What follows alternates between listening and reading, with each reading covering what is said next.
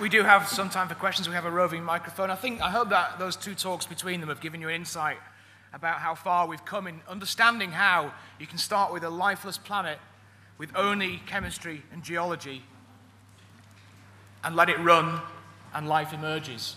I mean, that's an absolutely amazing thing to have happened. Does anybody have a question? There's a gentleman here. Jeremy Court. I wonder if I can ask Matt, the chemistry that he's been describing is all in free solution. But I seem to remember from my early days in thinking about this sort of stuff that stereochemistry could occur in the way that perhaps is required for this, the D rather than the L forms being preferred, on surfaces, for example, clay particles. Have you got any comments to make on the relevance of that to this chemistry? Yeah, I can speak to this. Okay, so there's been a lot described about particularly clays in literature in this area. Not all of our chemistry was in solution. We had some solid phase materials. Our crystals are obviously solid material, and that crystal lattice, the fact that that was solid, that's what gave us a chiral environment. And that chiral environment then allowed us to amplify an enantiomeric excess. And we have, I mean, this is only a small portion of what we do. We utilize processes like that, so phase transitions regularly to affect reactions. Whether clay specifically is important, we haven't found evidence that it is in our reactions yet. We've looked at clays a number of times, particularly acidic clays, in the hope that they will catalyze certain reactions. I would never rule out minerals. I think minerals must have been present on the early Earth. We will use anything and everything available to us to get through this problem. Is all I can say. We haven't yet found that they're essential. We've got through without them to the stage we're at now. But there are some indications clays could be useful for certain things. Any more? Gentleman at the back. Oh, beg your pardon. Another one in this row here. Hello. I was wondering, do archaebacteria, do they have a lot of DNA replication? Do they evolve very much, or do you think they've stayed the same since time immemorial? Well, I mean, the name archaebacteria initially meant that they were ancient bacteria, and we don't really know how old they are. I showed you the very early branching. That's what we take to be the case. There is disagreement even about that. I mean, there's a guy called Tom Cavalier-Smith who would argue that the archaebacteria are only 800 million years old and not 4 billion years old. So there's a fair amount of uncertainty about a lot of what I actually said. But these processes are so central to how a cell operates that they don't change very much. These are among the most slow-changing processes. So it's very difficult to explain why it would be so different to the bacteria if it were not simply antiquity. So I wouldn't say they were older than the bacteria. I would say they simply emerged independently. Transcription and translation, as I said, they are basically the same. So there is a puzzle there about why replication should be so different. And as I suggested, I think it may be to do with the structure of the membranes themselves, that as the membranes diverged, because the DNA is attached to the membrane and all the replication apparatus is attached to the attachment to the membrane and off it goes, that could potentially account for why there's such a deep difference. But once you've got the difference, it's basically sustained throughout what I would say would be close to 4 billion years, yes. Okay, do we have any questions in the upper gallery? There's one right at the very back there.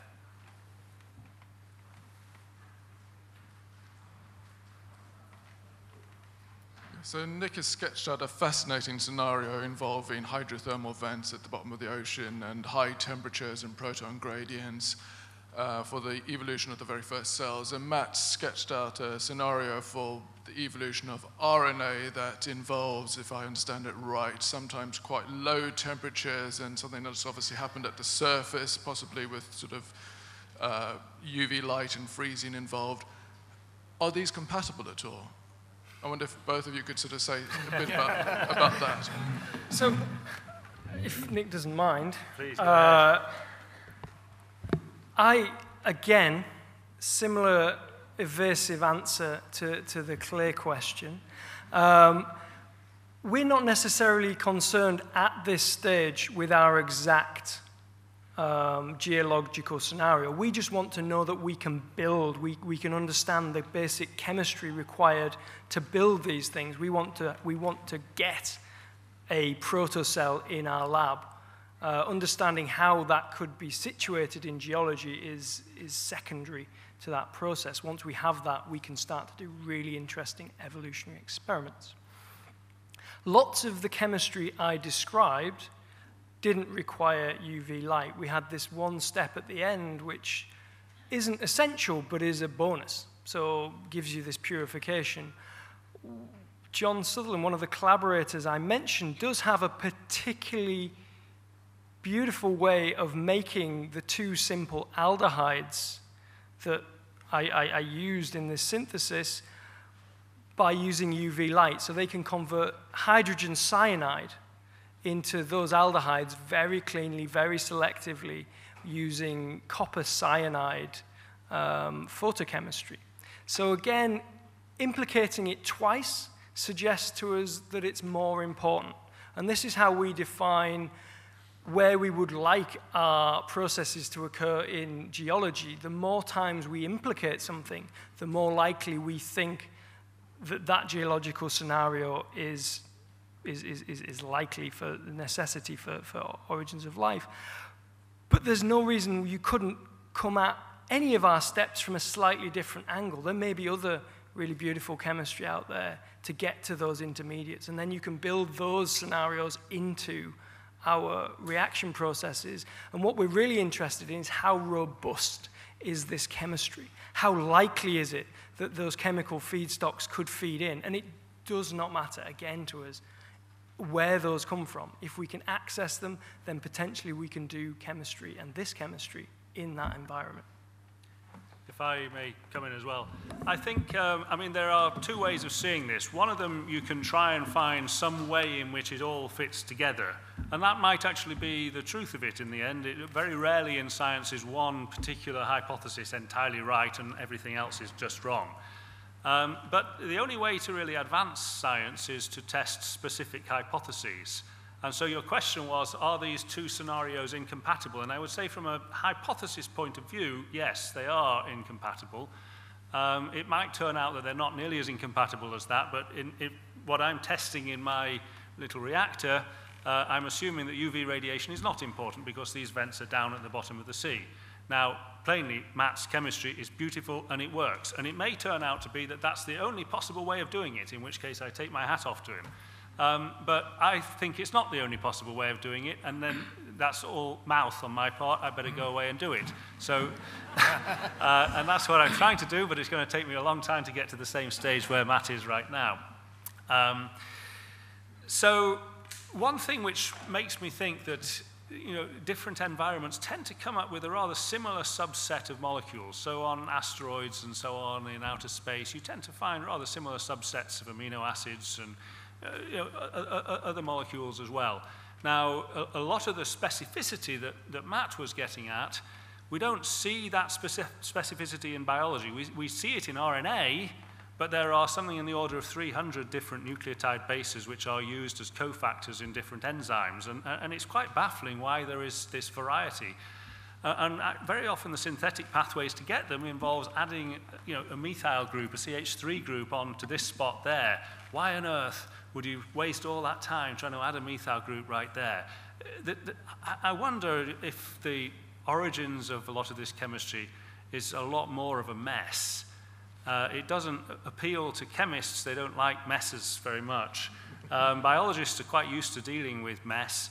And I have a feeling that so again, Matt was suggesting perhaps membranes came later. I find it hard to imagine a scenario in which amino acids and fatty acids are not the easiest things to produce. So you're going to have other molecules in there anyway. And so it's not easy to have the kind of beautiful, clean chemistry that Matt has shown you. Now, he's...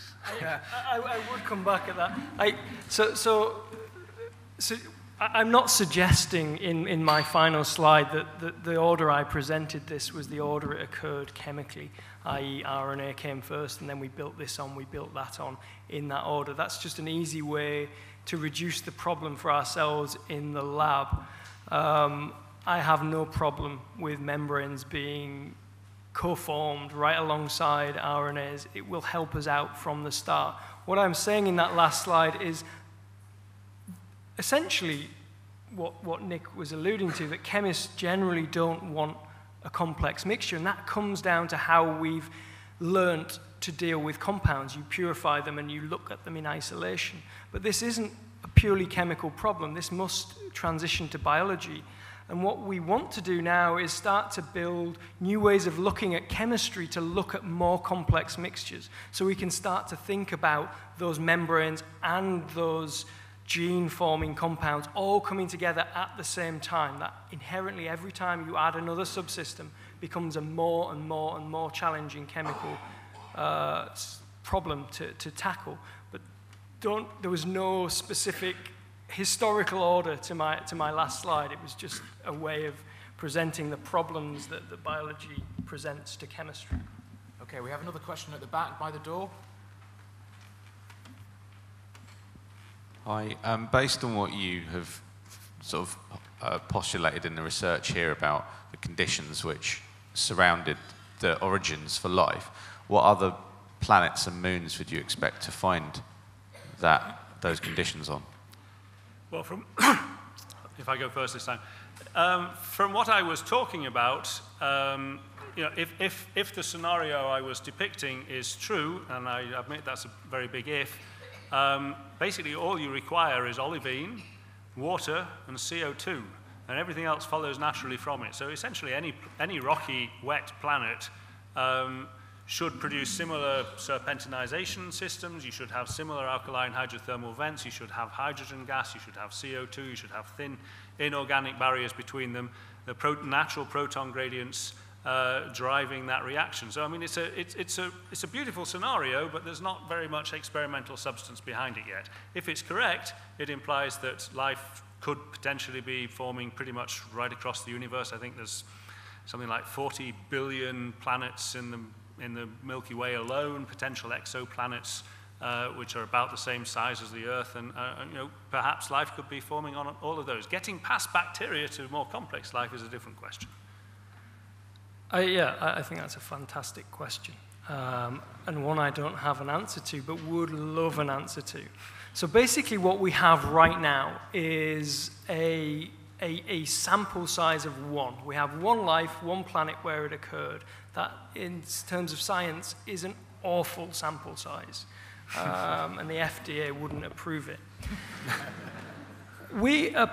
I can't address the question you ask because I don't know how likely it is we are to have similar chemistries out there, but we are part of a really big collaboration driven by a US organization, the Simons Foundation, to try and understand the statistical likelihood of not only our type of chemistry, but also just life and traces of life. So using the data from Kepler, where we found, not me, where people have found huge samples of stars that have planet systems around them in a really very small area of our sky.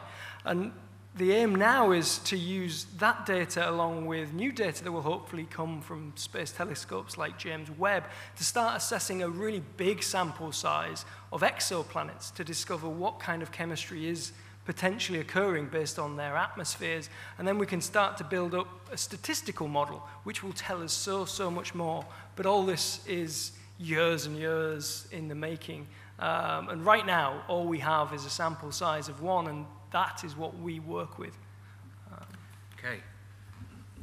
Our time is drawing to an end. Exciting times. A couple of very quick housekeeping notes again. We have 2 more events coming up. We have climate change on the 1st of October. We have consciousness on the 22nd in the same venue. Tickets, I believe, are still available for both. Before you leave, please can you complete those questionnaires that we put on your chairs at the beginning. If you complete them, we'll enter you into a draw to win £25 worth of Amazon vouchers, which will be enough to buy all of Nick's books, probably these days, I think. And also, please help yourselves to copies of New Science on your way out. There is all the paraphernalia out there. Peruse, buy. Thank you for coming, and most of all, thank you to our two brilliant speakers tonight. Let's give them a round of applause.